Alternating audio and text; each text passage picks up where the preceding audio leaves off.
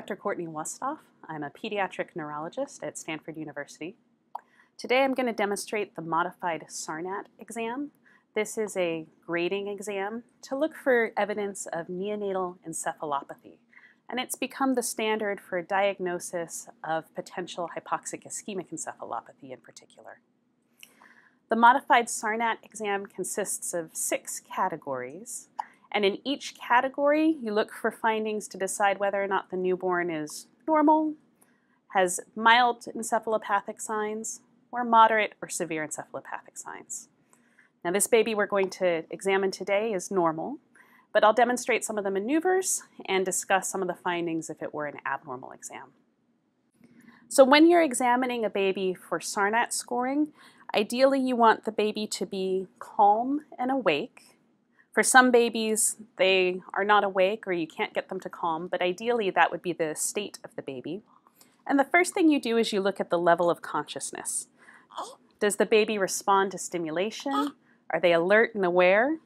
And our baby here is very awake, behaving appropriately, fusses a little bit with exam, but can be soothed.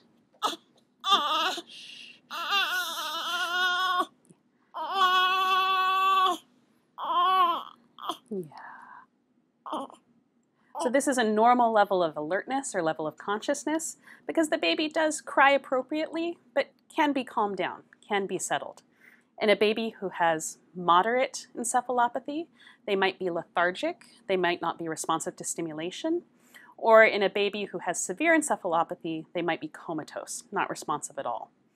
Some of the things you can look for to try to decide whether or not the baby has normal alertness is their spontaneous cry, how they react to touch, whether they maintain attention. This healthy, normal baby is maintaining good visual attention at my face, watching my face as I'm talking and as it moves. These are all signs of normal alertness or normal level of consciousness. The next category that you look for in the Sarnat system is spontaneous activity. A healthy term baby is going to have spontaneous movements, and I'll just let go so that we can see what baby does on his own. And what you can see is that even at rest, there are spontaneous movements in all the extremities.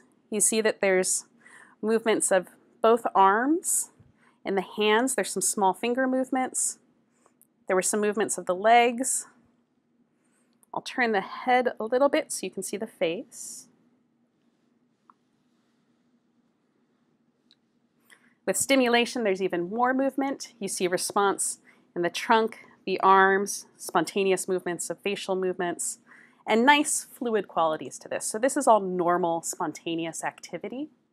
In a baby who has moderate encephalopathy, they might have decreased movements, not move as much.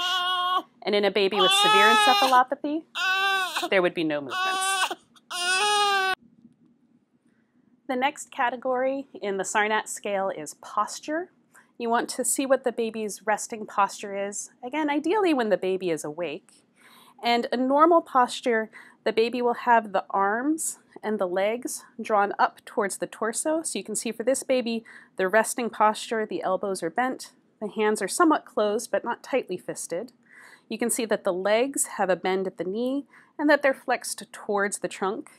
This healthy baby is starting to fall asleep, and when babies are asleep, they tend to have a more relaxed posture, but you do want to see the limbs brought in towards the torso. In a baby who has moderate encephalopathy, you might find distal flexion at the extremities, so you might find flexion at the wrists, at the feet. And in a baby who has severe encephalopathy, they might have a completely flaccid posture, meaning that the arms and the legs are extended and abducted from the body without any resting tone bringing them in towards the torso. The next category in the Sarnat exam is tone.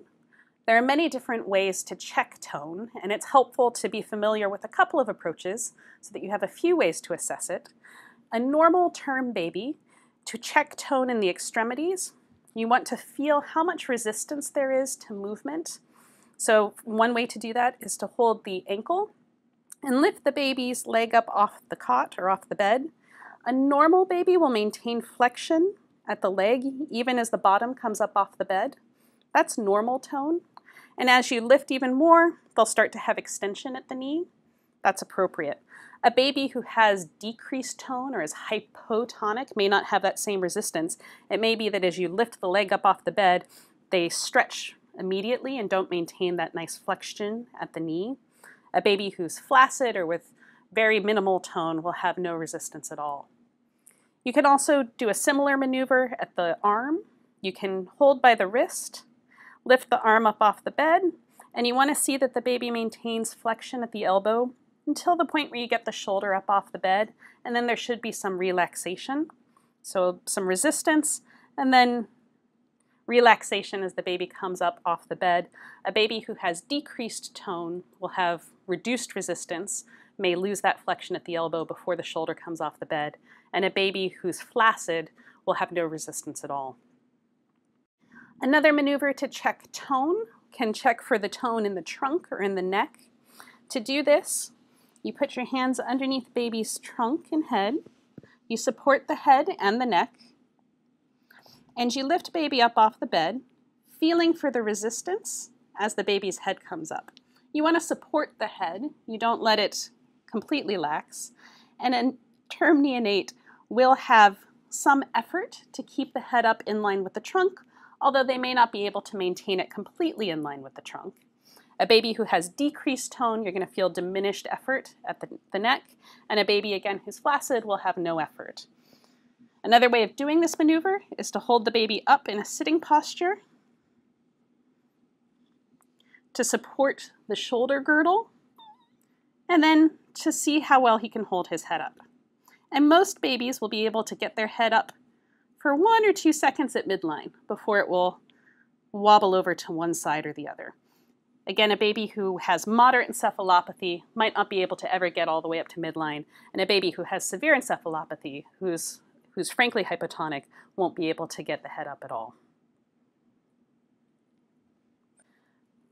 The 5th category in the Sarnat screening exam is reflexes, and this commonly includes the suck reflex and the Moro reflex. So to assess for suck, you can use a pacifier, you can use a gloved finger, and a normal term neonate, when they're awake, will suck on the finger or on the pacifier and maintain stripping movements, that milking of the tongue up against the finger of the pacifier, for at least 3 to 4 sucks. So this baby sucks reflexively on my finger and keeps sucking. And that's normal for a healthy term baby. A baby who has moderate encephalopathy might have a weak suck, or might be able to close the mouth around the finger but not maintain a sucking reflex. A baby with severe encephalopathy might have no suck at all. Another reflex to check is the Moro reflex. Now these are 2 different reflexes, but they still fall in the same category of checking for reflexes. You want to score the Sarnat exam based on the most severe finding. The Moro needs to be checked when the baby's awake. You can look and see, does the baby have a response either to sound, like a clap, or does the baby respond to any sort of movement? A normal awake baby will have a symmetric Moro reflex that will be complete in response to stimulation. A baby with moderate encephalopathy might have an incomplete Moro reflex, meaning that the arms extend initially but don't come all the way back to the trunk. And a baby with severe encephalopathy will have no Moro reflex at all. Again, for the reflex category, you can check both suck and Moro, but the score that you use is going to be the most severely abnormal finding. So for example, if you have a moderately abnormal Moro but a normal suck, you would score that Sarnat category based on the more abnormal finding, the moderately abnormal Moro. Finally, the last category is autonomic responses. This can be assessed through a number of ways, and again, you score based on the most severe finding. So one way to do this is to check the baby's heart rate, to check and see if there's tachycardia, bradycardia, or a normal heart rate. If a baby is already on a monitor, you can use that to check. Otherwise, you can use your stethoscope.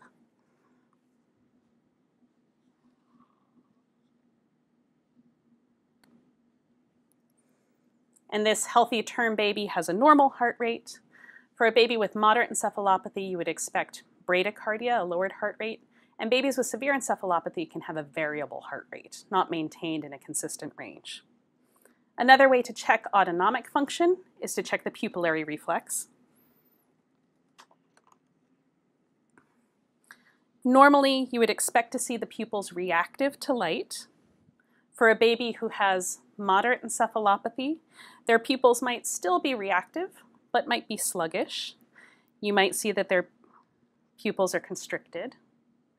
For a baby with severe encephalopathy, pupils can be fixed, non-reactive at all, or could be asymmetric. When performing that element of the exam, you have to be mindful of whether or not the baby's received any medications in advance, because that can alter the pupillary response, particularly if opiates have been used. And so for autonomic function, again, you can check heart rate, you can check pupillary response, and the score that you assign will be based on the most abnormal finding of all of the maneuvers that you choose. In total, that's 6 elements to the Sarnat scale: level of alertness, spontaneous activity, posture, tone, reflexes, and autonomic function. And the category of encephalopathy is assigned based on the number of findings in each category, looking for at least 3 abnormal findings to say that a neonate has an abnormal exam. So for example, if there is 1 finding that's normal, 3 findings that are moderately abnormal, and 2 findings that are severely abnormal, that neonate would be classified as having moderate encephalopathy because the majority of findings are in the moderate category. Happily, this is a healthy term baby, and so all of the findings are normal.